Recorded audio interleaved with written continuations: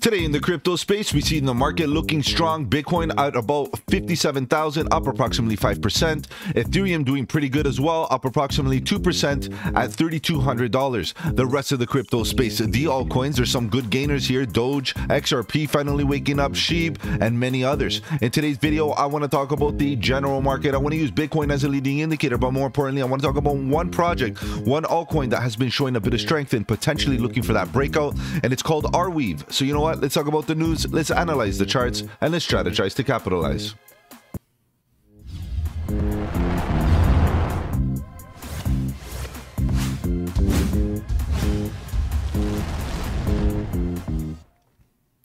Welcome to the channel. My name is Mike, and let's get right into it, guys. If you're new to the channel, welcome on the channel. We talk about cryptocurrency, Bitcoin, Ethereum, and all the altcoins, looking for opportunities. Whether we go up or down, bearish or bullish, it doesn't matter. All we want to do is stay one step ahead of the market so that we can capitalize on any of the volatility. And if you appreciate that strategy, subscribe to the channel, click that bell so you don't miss out on any of my future videos, including the live streams at 7:30 Eastern, where we talk about crypto news and price action. Guys, if you have any projects you want me to cover here on the channel, feel free to let me know in the comment section below. You can hit me up on the socials. The links are in the description. Better yet, join the Discord. The Discord is where it's at. Lots of good alpha, trade setups, fundamentals, and learning material. And the best part is, it's absolutely free. All right, guys, let's see what's going on here with the top 100, just to give us an idea of what the market is looking like. We see the market cap doing pretty good, a little bit of a hesitation, maybe a bit of a rollover here, meaning that we could get a market-wide, retracement here.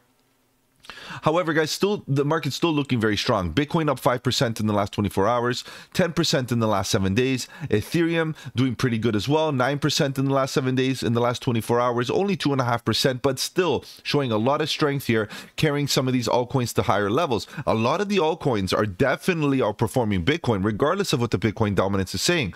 So one thing that we have to keep in mind is getting into the right altcoins will keep you competitive against Bitcoin. Bitcoin is running, no doubt, but even XRP today is doing pretty good. Solana, not so much, taking a bit of a dip here. We have AVAX, not so much either, kind of going sideways after a nice little run in the last couple of days.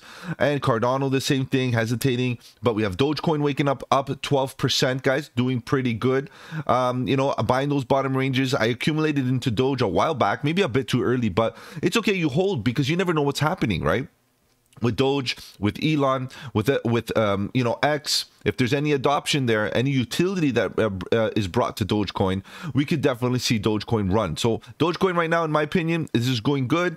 Getting into fresh longs is a bit dangerous, especially when you see these parabolic, runs like this. 12% in 24 hours is significant. So keep in mind the risk. Okay, let's continue going down here. We have some good gainers, some of them going sideways. Uniswap going sideways after its nice rally. Sheep waking up 13.5%. Both Sheep and Doge are doing really good. So, the dog coin's doing pretty great. Is a nice indication, but I don't think meme coin season is here yet. Meme coin season usually is the last narrative to run, based on my experience, of course. It doesn't have to happen like that. The market is right now really hot right now, so it could be that people are taking profits and trying to front run the meme coin season. When we do get one, we'll see some good price action, but as of now, it's a bit dangerous to get into meme coins, so be careful there. Buy bottoms as best as you can. Stacks getting a bit of a dip here, of course. Bitcoin narrative has definitely brought stacks to higher levels, and breathers to the downside are very healthy, and we can see the market is still looking good, guys. Look at Injective, look at Stellar XLM, even sideways is decent, holding steady while Bitcoin takes its turn and does its thing, and the dominance goes into the Bitcoin favor. We can see, at best, see altcoins go sideways. CRO is waking up a little bit, 6%. Monero, it's slowly climbing back to its previous glory, doing its thing. I'm proud to see that happen. What else do we have? Theta Network doing pretty good, 15%, 63% in the last 7 days. Good move for Theta. Congrats on any Theta holders. For me, Theta and I kind of ended my relationship earlier on. It hasn't been doing much in the last little while, so I kind of ignored it. And boy, do I regret it. 63% to the upside and 7 days. That's a great move. Never mind. Let's continue going down. 40% for Flare. A bit of a retracement in the last little while, but, you know, it does look negative, of course. But look at this. It's 40% in 7 days, guys. So you can't really look at just the daily volume or the daily move, right? You look at the big picture. If it's been climbing up significantly, you can expect a bit of a dip every so often. It's healthy. So keep that in mind. Take some profits, you know, chill up a stop loss. Look at Gala Games finally waking up here, guys, up 50% in 7 days. Beast of a project all of a sudden waking up, guys. We know there was a bunch of FUD that brought the price down to severely undervalued prices, and then all of a sudden you know, the value is low, you buy low and then you sell high. That's the way we do it here. So right now Gala is moving up 21% for 24 hours, guys. It's a bit dangerous to get into a fresh long, but nonetheless, congrats again. Gala doing great. Sandbox waking up a little bit, and Pepe is waking up. These meme coins are moving 54% for Pepe today, 120 in this last 7 days, guys. Pepe is running. Good stuff on Pepe. Never mind. Continue going down. DYDX is doing okay. Decentraland waking up a little bit with Sandbox. We saw the Sandbox do pretty good. Guys, generally speaking, the overall market is still very strong. We got to understand that, yes, pullbacks happen along the way, and we're not even experiencing a major pullback right now. So we got to understand that pullbacks happen. Bitcoin's taking its turn. It's, you know, definitely moving to higher levels. You know, people are getting into Bitcoin rather than into altcoins at the current moment because there's volatility there. However, as soon as people take capital on Bitcoin, I'm expecting Ethereum to continue moving with a bit more strength, taking back that dominance, and then we'll see some of the money flow into the lower caps. We'll keep a track of it, of course, tonight, 7:30 Eastern. We'll take a look at Bitcoin, the Ethereum price. We'll take a look at the Bitcoin dominance, and of course I'm going to be taking requests. So if you have any projects you're interested in, you can feel free to make those requests tonight at 7:30 Eastern. Let's move on, guys. I know you're here to talk about charts. Let's begin looking at Bitcoin. What's happening here? Bitcoin quick, you know, as a leading indicator, guys, it's telling us that people are still interested in crypto, meaning that Bitcoin is moving. We're having prices move to higher levels. It's going to get the retail market interested. This is what usually happens when we see Bitcoin hit those higher levels. That's when the retail comes in, and that's where we really get those explosive moves. But you can see that altcoins are really still at the bottom. They're very undervalued in comparison to Bitcoin. While Bitcoin is approaching its previous highs, some of these altcoins have yet to even break out their bottom consolidation. Let's talk about this in a little bit more detail here.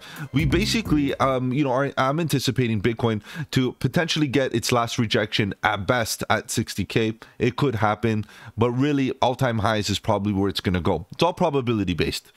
Personally speaking, I'm not interested in getting into a long on Bitcoin. I'd rather align myself and try to front run the altcoin season and pick the proper altcoins that are gonna outperform Bitcoin, because ultimately we've seen some really healthy projects outperform Bitcoin in the last little while, and I prefer to take the risk in that. Now we are invalidating the bearish divergence on the weekly. You know, a lot of people are talking about this divergence, and I think really we're making these lower lows right here. If you look at these two tops on the RSI, these two tops right here are almost going to get invalidated. They're almost, if Bitcoin keeps on going with this strength, all of a sudden we're going to see one of these, right? So if we see the momentum of the RSI, you know, pick up a little bit more, we're going to make a higher high here, which will invalidate this bearish divergence that's happening. Now, there could be other divergences. We look at this top, we look at this bottom. That's not a divergence. This divergence right here definitely happened, bearish divergence, but look where we are. Obviously, bottom of the range, we come down and follow through. But where we are at the current state, guys, we're not repeating this again.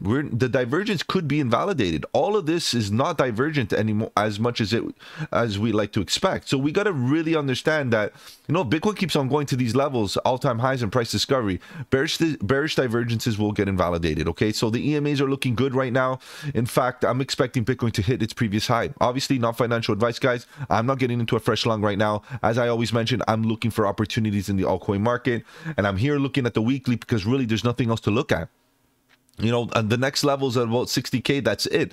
If we break above 60K, and still it's not even the biggest level of resistance, if we get there, it's a nice psychological number, I guess, and there's a little bit of a dip in volume that, you know, can be protected by the bears.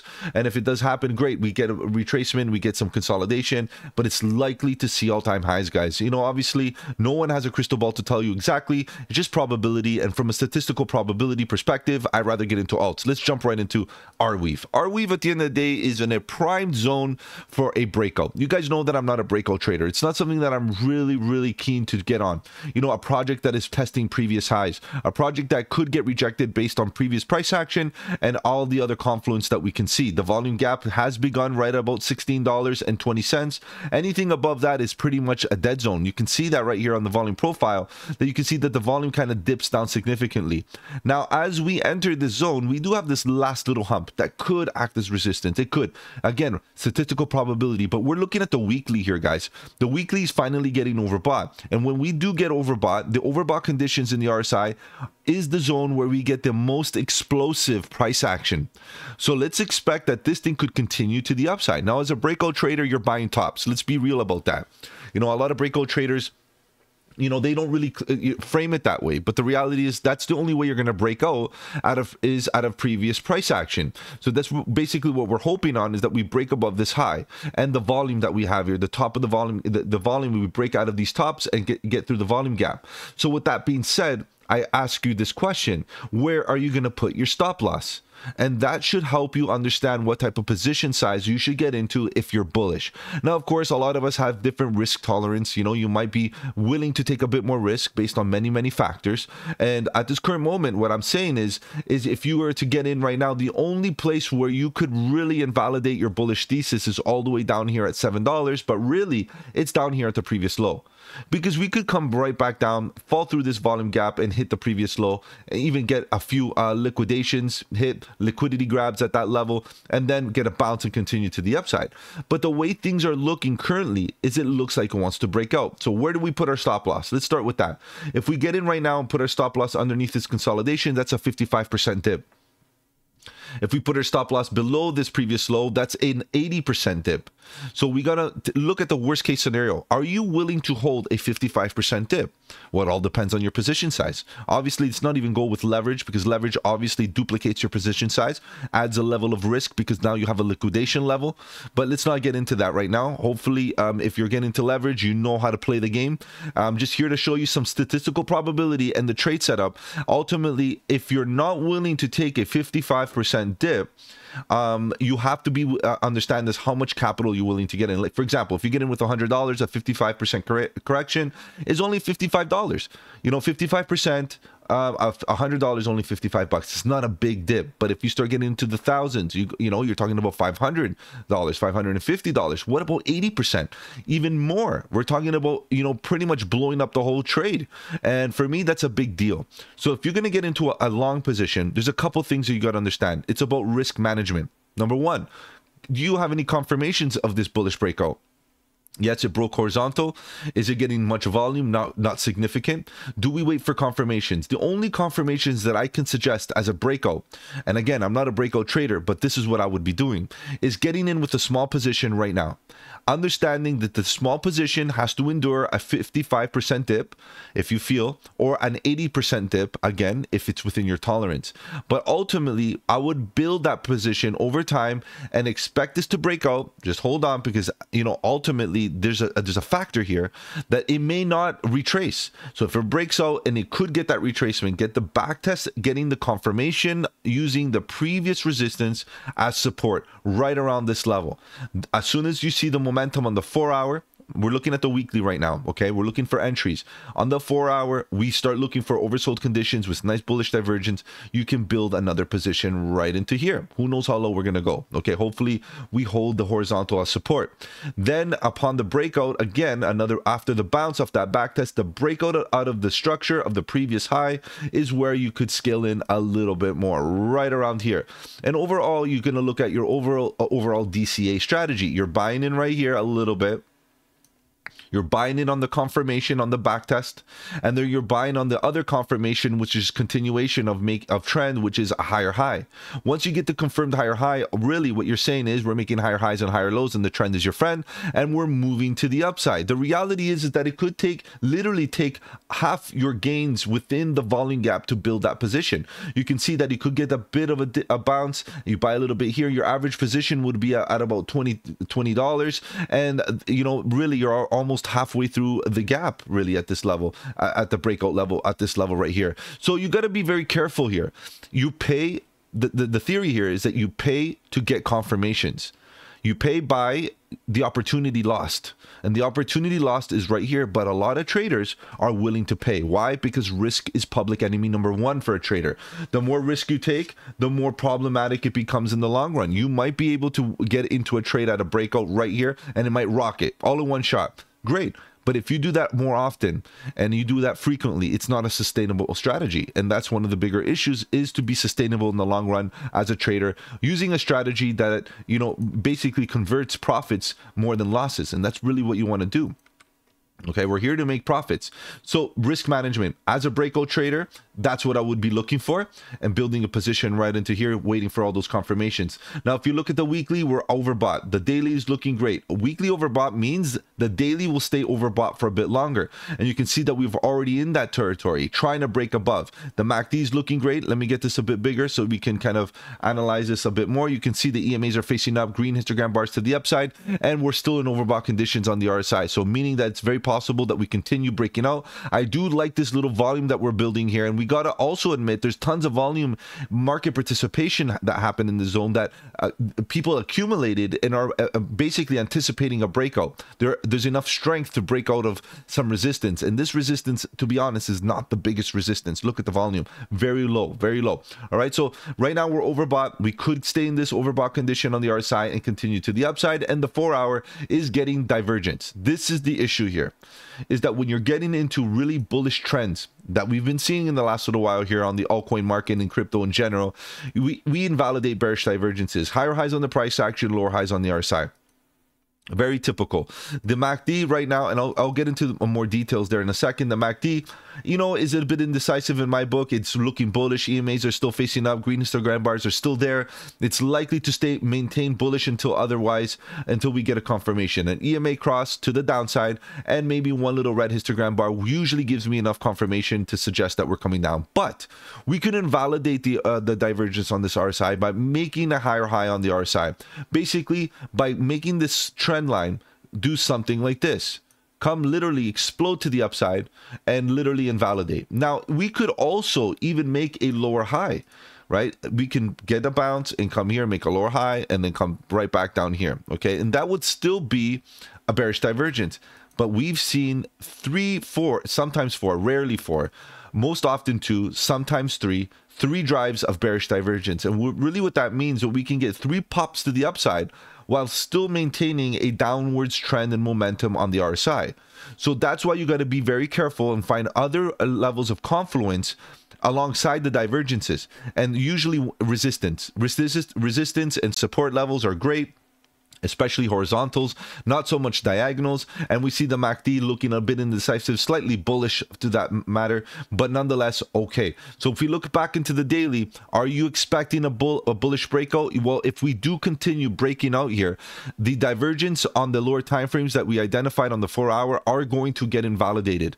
And ultimately, when that happens, it's a huge confirmation that we're ready to explode and run to the upside. And $29 is my bullish price target here, where I would be de-risking, trailing up stop losses, taking profit off the table. I guess what I mean here is, are you a breakout trader, number one, and number two, how much risk are you really to endure to get into this breakout trade to the upside? Guys, if I've offered you any value here on this channel, on this video, do the channel a massive favor, slap the like button. I'm going to be live tonight at 7:30 Eastern talking about crypto news and price action. So if you have any projects you want me to cover, that's a great time and place to make those requests. Guys, join that Discord. The Discord is where it's at. Lots of good alpha, trade setups, fundamentals, and learning material. Take care, guys. Have a good one. And don't forget, buy the dip.